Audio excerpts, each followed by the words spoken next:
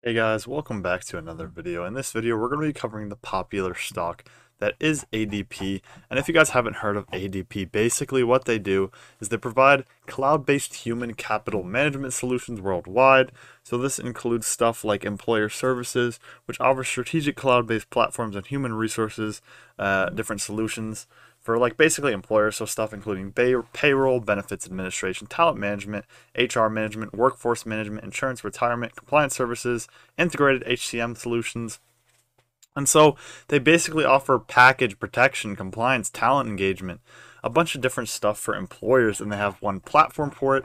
And this company's been around for a while, and it is automatic data processing.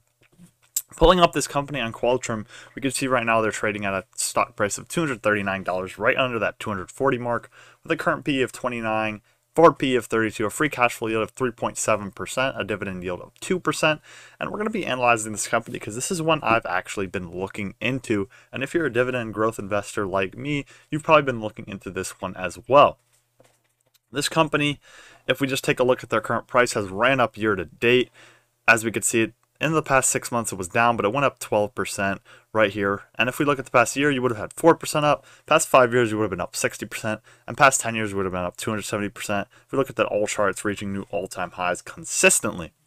So we're going to look at their revenues. If we look at their revenues annually, we can see they've been growing revenues at about 5, 6, and more recently 8% per year. So solid revenue growth. If we look at EBITDA, which is basically pure earnings, we see even faster growth of about 10% per year, and more recently doubling the S&P with about 16% per year. If we look at free cash flow growth, I'm going to pull up all on the free cash flow. We can see over the past 10 years, they've grown their free cash flows by about 11% per year. And I've discussed why I like stock-based comp adjusted free cash flow per share. We're going to look at their stock-based comp. It's a little bit significant, not much, about 220 million of their total free cash flow. If we adjust it per share, it's even better. And if we adjust it for stock-based comp and per share, which is my best definition of pure free cash flow, we get 13% growth rate per year. So this company is growing its free cash flows effectively without diluting the shareholder. If we look at their cash and debt positions over the last 10 years, it's not unmanageable. They have about most of their debt in cash, and they're producing way more cash flow. So this debt does not worry me at all. If we look at their dividends over the last, let's look over the last 10 years. We see solid growth in that dividend as well, growing at about 13% per year. So fast dividend growth you're getting with this company. You're getting dividends, and you're also getting share buybacks at about 1.5% per year.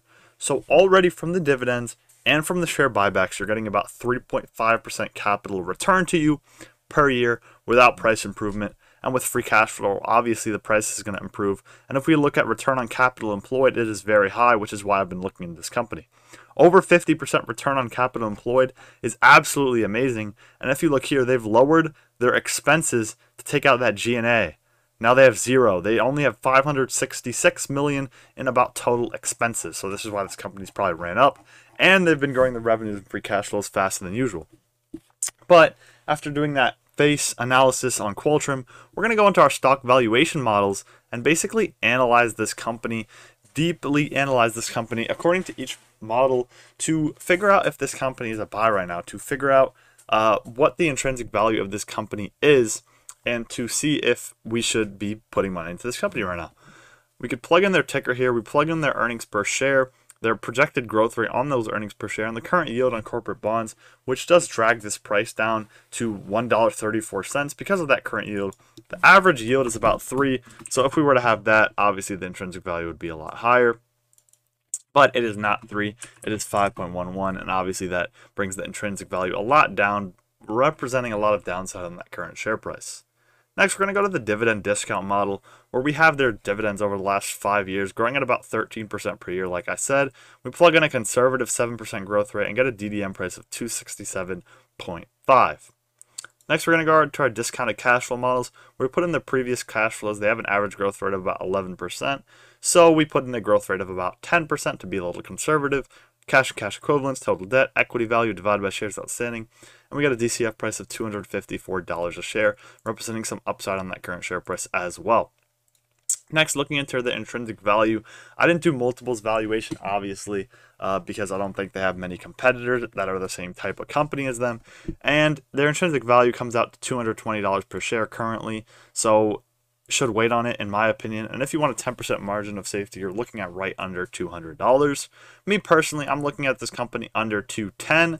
I think this company is very good. I think with the moat it has and the different things it has, you should pay a little bit of a premium for it. So I'm not looking for under 200. I'm actually looking for about 215 on this current share price, but I do think it's a little bit overpriced right now, although Wall Street has a forecast of 260. Thank you guys for watching that video. If you did enjoy, subscribe, like, turn on the bell, do all that good stuff. Join my Discord, follow my Kick, follow my Twitter. I love you guys and I'm out, man.